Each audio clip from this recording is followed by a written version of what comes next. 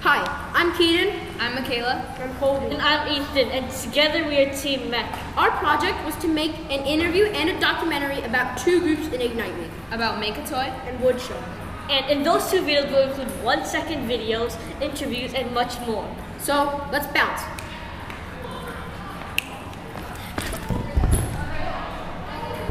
My project is woodworking, and we're basically taking recycled items that ISP used or we used, and we're breaking them down and making a newer product that is of greater quality.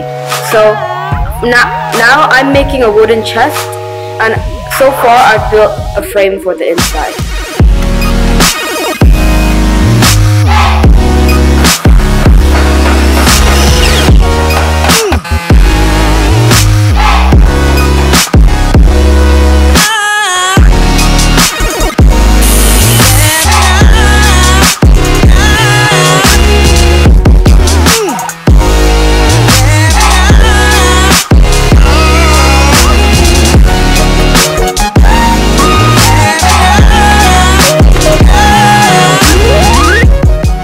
From things that we used to use, but also things from scrap that we never used.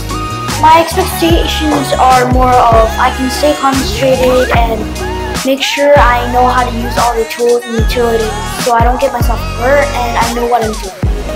A problem is, as I said earlier, the sanding when I use the tools. I might not sand it properly and I might cut someone, so I'm worried about that. I'm also worried that maybe I could mess something up and I'd have to restart the entire project. Maybe not restart the entire project, but restart that piece. We don't really work in a group, but some people work by themselves, some people work together.